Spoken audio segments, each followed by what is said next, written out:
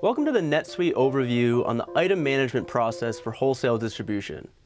My name is Ben Gibson, and I'm a solution consultant on the wholesale distribution team here at NetSuite.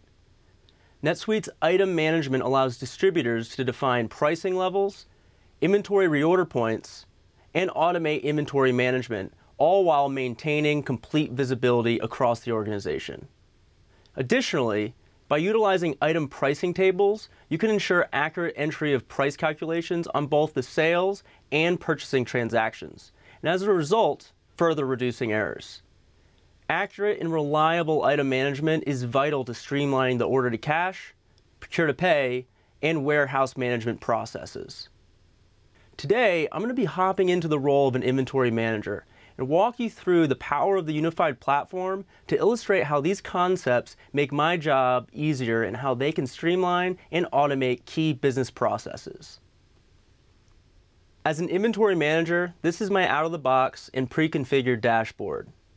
It is purpose-built for wholesale distribution, with baked-in leading practices across thousands of distribution companies.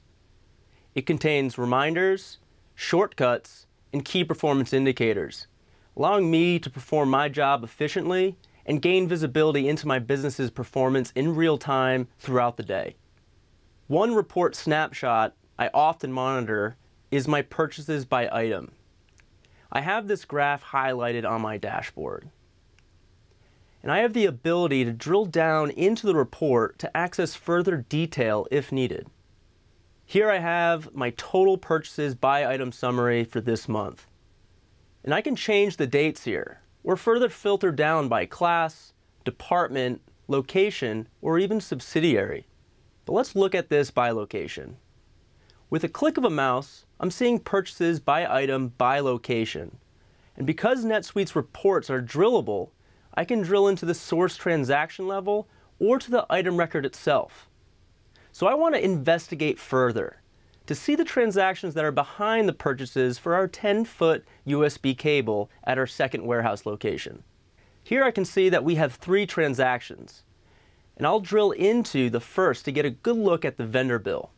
Now this bill has links to the vendor, items purchased, bill payments, and the purchase order that's related to this transaction. From this bill, I'll navigate to our item record to see how this was set up in the NetSuite system. This inventory item record represents the single source of truth for this item. I'd like to highlight that we have many different item types, such as lot numbered and serial numbered items, kit package items, matrix items to track items by options such as size and color, and many more. Back to our item record, I can select which department, class, and location I want this item to default to. Additionally, I can track multiple units of measure, which enables me to define various units used to stock, purchase, and sell my items. On the Accounting subtab, I can see that the relevant accounts have been defaulted for this item to determine the proper general ledger impact. Navigating to the Sales and Pricing subtab, I have the ability to set the pricing for this item, with multiple price levels and quantity discount breaks. On the Purchasing and Inventory subtab, I have visibility into the item and cost detail, which is set as average costing. But NetSuite also supports FIFO, LIFO, and standard costing, which enables us to track variances between these expected costs and actuals. With our growing distribution business, we support our customers with different ordering and shipping strategies. So being able to set items to default to dropship or special order types saves me time and ensures purchase orders are created when customers request items that we don't typically house in our inventory. Accurate replenishment planning is key for our business. So I have the ability to have NetSuite auto-calculate reorder points, preferred stock levels, and lead times, taking the guesswork out of the equation. Since we have multiple locations, we have the flexibility to set different parameters across our warehouses.